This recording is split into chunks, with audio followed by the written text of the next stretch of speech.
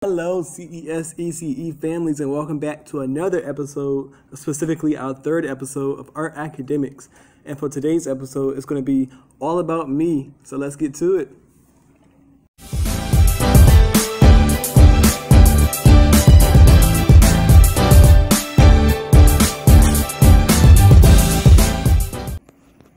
As I was saying, today is going to be all about me, or rather all about you. We're going to be creating self-portraits today. So welcome to this week's art project. This week we will get to know each other by creating a self-portrait using different shapes and different colors, whichever ones you choose, whichever shapes or colors you choose.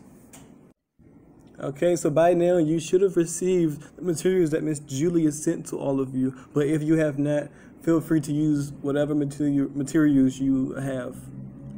But the materials that you will need for creating your self-portrait would be scissors, or the adaptive scissors sent by Miss Julia's, construction paper of all different colors and shades, and you will need glue to put the final piece of the project together. So for step 1, the first step is to have the student take a picture or selfie of themselves, and as it says here, make sure you have fun doing so, okay? Play around with the camera and make sure you just take a nice good picture of yourself so we can see your head, shoulders, knees, and toes, okay? Moving on to step 2, now that your pictures have been taken, have the students look at their picture and look at the shape of their head. I'm going to pause really quickly just so you all can finish taking your picture, okay?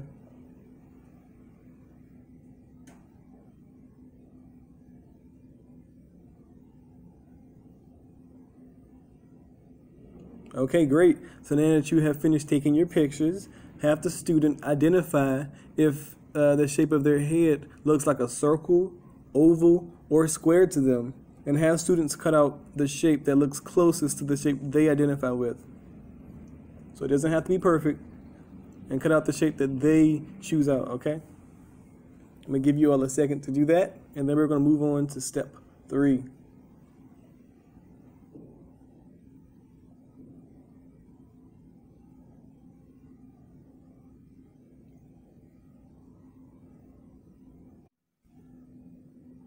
Step 3, have students look at their picture and look at the shape of their shoulders. And you may just want to keep the picture out because we will be referring to it throughout this entire video.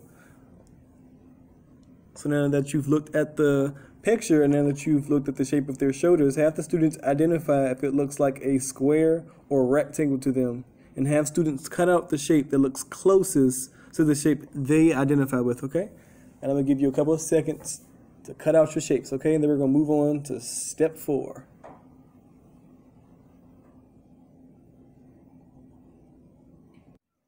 Okay, moving on to step 4, have students look at their picture and look at the shape of their knees or legs,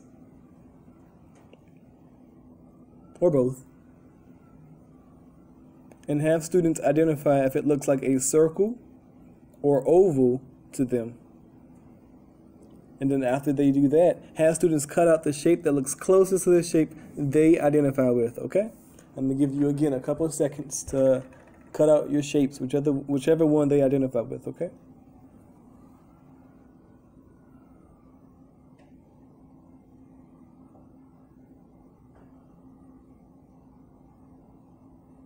And if I'm moving too fast, parents or guardians, this video can be found also on our YouTube channel, so you can always refer back to that.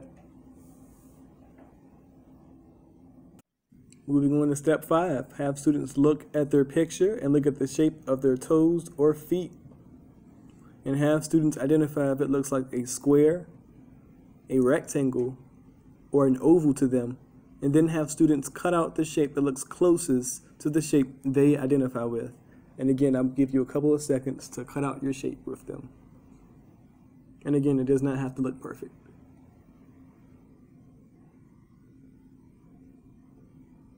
Okay, great.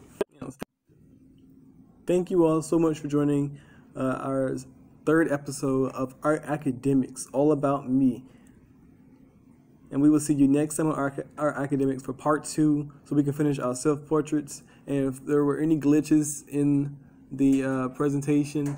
I do apologize. I'm still working on some technical difficulties, same as you all are. So please bear with me. But thank you all for joining, and see you all next time. Bye, guys.